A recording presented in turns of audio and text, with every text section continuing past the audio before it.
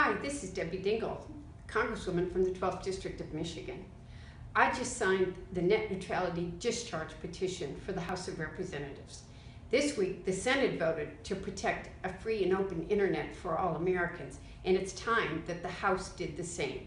Net neutrality is one of the most important issues facing this country for every American, and I promise you I won't stop fighting until we get this through in the House of Representatives.